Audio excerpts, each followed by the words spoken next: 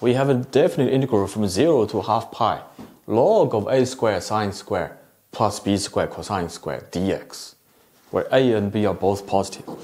So this is in fact a function in terms of b, denoted as I of b. Where b as an input will perhaps change the value of the output, right? The output is the integral. So first we will calculate the derivative in terms of b. I prime of b.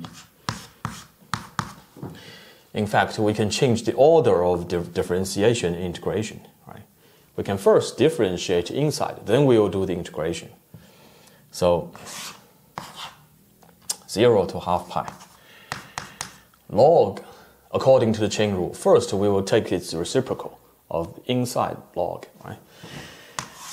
So we have a squared sine squared plus b squared cosine squared. And we use the chain rule, right?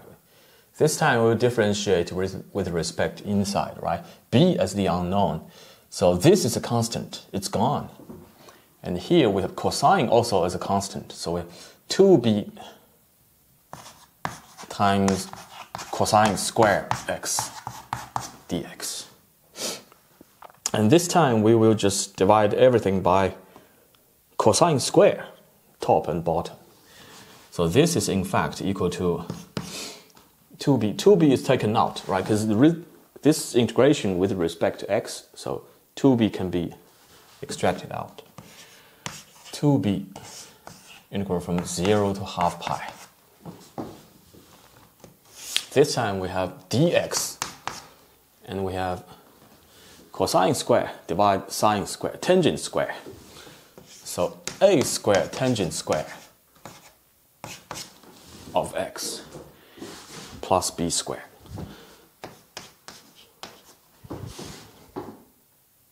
And of course, we will let tangent x equal to t this time. Right, tangent x equal to t. X is arc tangent t. Dx is now 1 over t squared dt, right? Also change the boundaries. When x is equal to 0, t is equal to 0. When x is equal to half pi, t is equal to positive infinity, right? So this time, the derivative of IB is 2b times from 0 to positive infinity this time. dt times arctangent. So we have dt on the top. On the bottom, we have a squared t squared plus b squared. Quantity times 1 plus t squared. So now all we have to do is just work out can we split up the functional fraction, right? This function in terms of t. So it is a rational function, right? Maybe split them up. So that is equal to 2b from 0 to positive infinity, right? And we're going to determine the constant later. We're going to say that this is perhaps equal to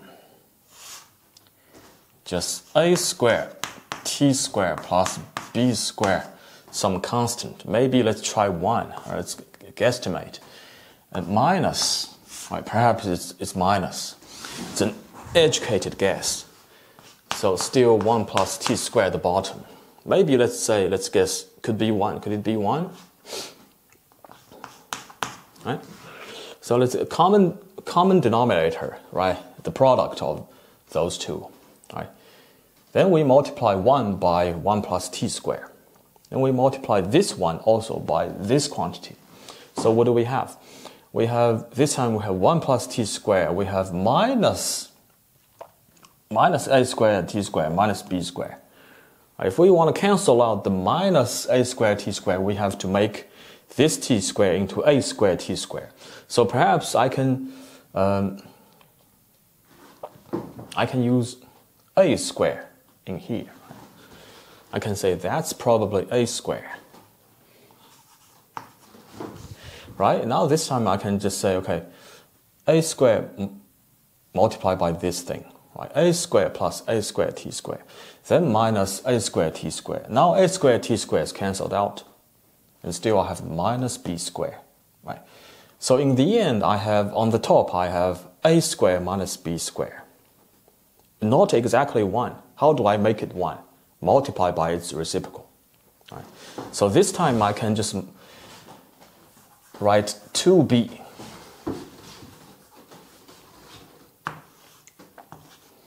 on top, right? Divided by a squared minus b squared. That's how we cancel out the a squared minus b squared to make it 1. Right?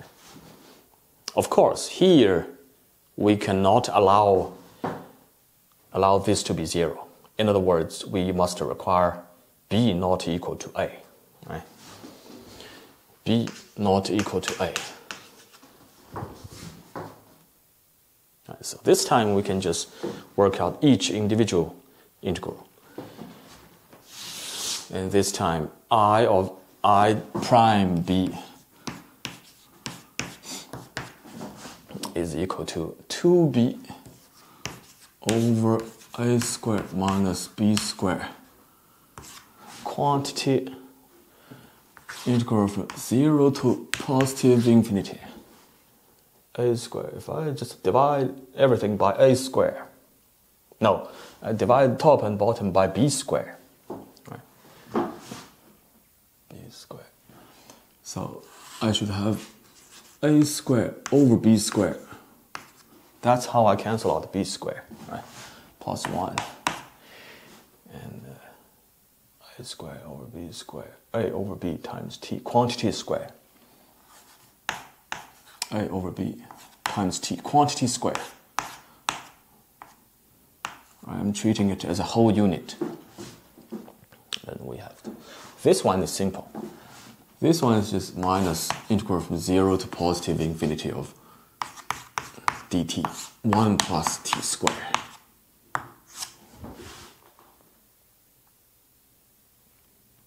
Okay, so now this time this integral is easy, right? Just extract constant, then we have 1 over this whole unit arc tangent of this thing, and we multiply by some constant to cancel out the a over b. It should be very easy. So equal to 2b over a squared minus b squared. This time, extract, take out constant a squared over b squared. And there is arc tangent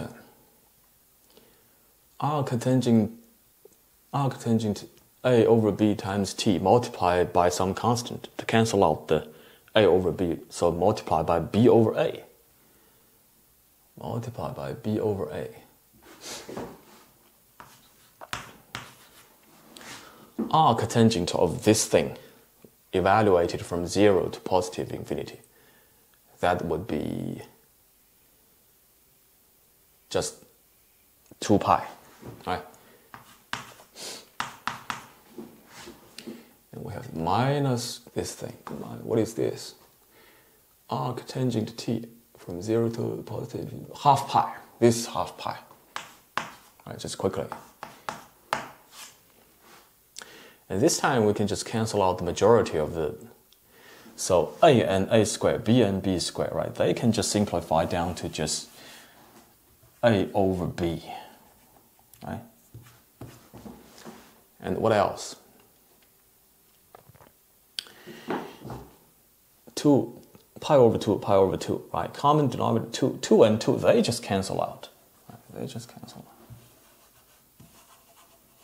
Right? I just have pi. Still, pi is a common factor here. Right? So, common factor. Common factor taken out. I still have b. A squared minus b squared.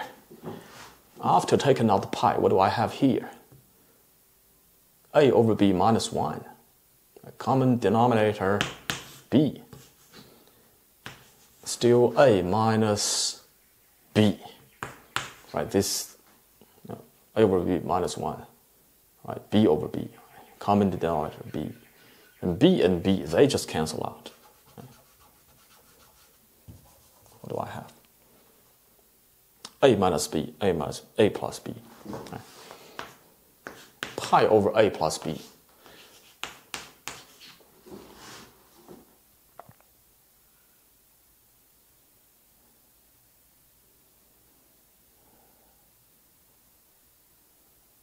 Okay, so this is in fact the value of the derivative of I of b, right?